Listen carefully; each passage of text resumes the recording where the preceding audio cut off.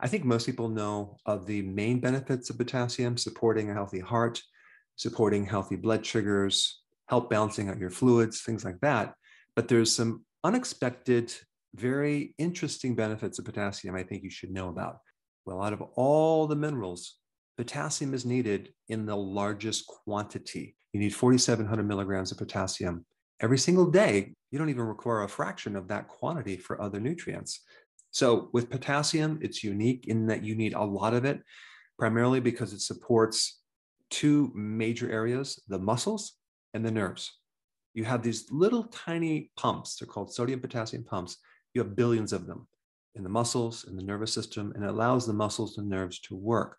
It also is necessary in producing energy. So let me go through a couple really important points about potassium. The first being, why are we deficient? Because an average person, especially in the US, only consumes about a cup and a half of vegetables per day.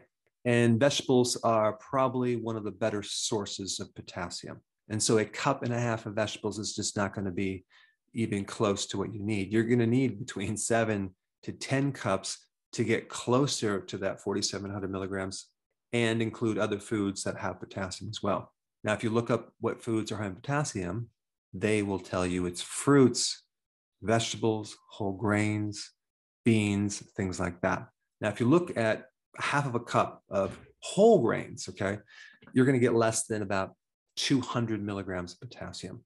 And on top of that, whole grains has phytic acid, which blocks minerals, especially potassium, especially phosphorus, zinc, copper, magnesium, manganese.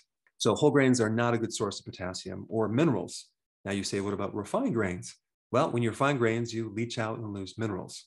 Not to mention all that refined flour that turns into glucose, which then requires potassium to help in its storage of glucose. In other words, the more refined grains or sugar that you consume, the less potassium you're going to have that's going to be available, because it's going to be locked up in the storage of that stored sugar as glycogen, leaving you with a potassium deficiency. Now, just as a side note, for those of you that are on the ketogenic diet, when you do keto and you switch your fuel from burning sugar, okay, to burning fat, you're going to be using up this stored sugar, this stored glycogen. And that is going to release a lot of fluid in your tissues. And with that loss of fluid comes a loss of electrolytes, including potassium. So when you start on a ketogenic diet and you don't substitute that potassium, you may end up with keto fatigue.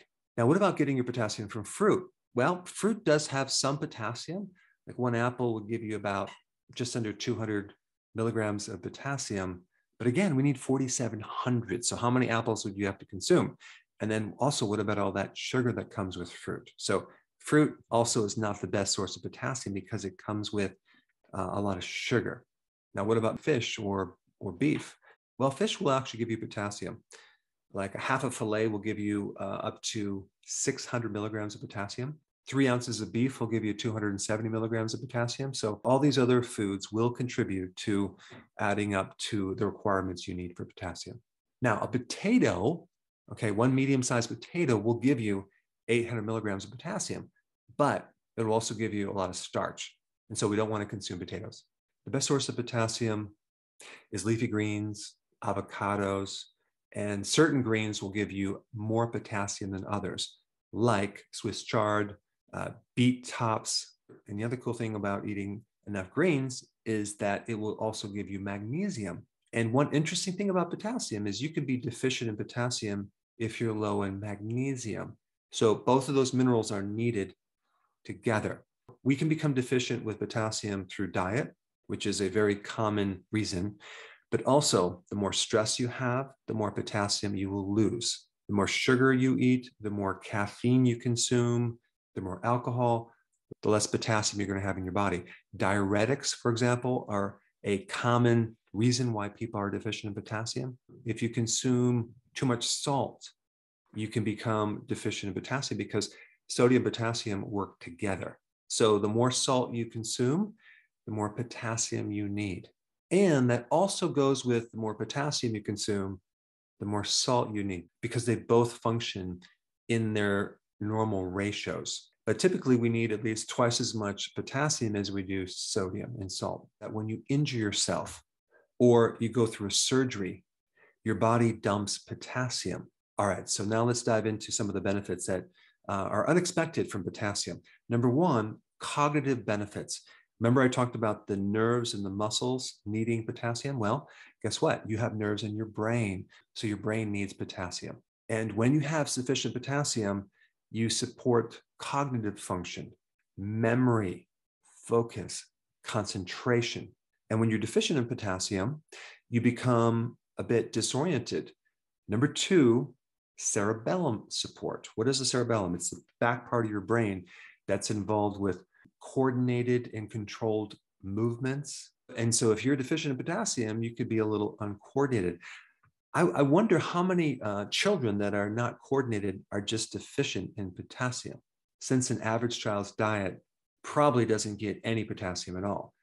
They consume a lot of ultra-processed junk food. All right, number three, mood support. Potassium supports your mood. Potassium can help take you out of a flight or fight mode, like a sympathetic nervous system dominant situation. So potassium is really good for people that are in stress. Potassium is very important in calming a person down. Potassium will help uplift someone and bring them up. Potassium will help make a person less irritable, less worried, less fearful. So potassium is really, really important in stress. And also stress depletes potassium. All right, number four, potassium will make your muscles stronger. This means when you exercise, you'll be less fatigued. Now, to be totally transparent, I do sell a high potassium electrolyte powder, which I challenge you to do an experiment on yourself with exercise, because you may notice an improvement in endurance the times you take that electrolyte powder versus the times that you don't. But as a side note, anytime you take a high potassium electrolyte powder and you're exercising, also make sure that you're adding more sea salt with that, because as you sweat, you're going to lose potassium as well as sodium. And you can also experience fatigue from a loss of sodium, just as you could from a loss of potassium. All right, number five, potassium can protect you against leg cramps. A lot of people think that leg cramps are always a magnesium deficiency, but you can also experience leg cramps from a potassium deficiency too. All right, number six, potassium counters the effect from high sodium. Like I said before, potassium and sodium work together. And so an average person on a regular diet is going to be much heavier on the sodium balance than the potassium. And so all these things you hear about the negative aspects of too much salt, in reality, is just a deficiency of potassium, because potassium protects you against the side effects of too much salt. And excessive salt is one of the causes of low potassium. And number seven, potassium can help you have regular bowel movements. So it helps to protect you against constipation. Why? Because, like I said before, potassium is involved with muscle and nerve, and your colon is smooth muscle. And so if you're deficient in potassium, that smooth muscle is not going to work as well as it should. And I think the next most important video for you to watch would be this one on electrolytes. Check it out.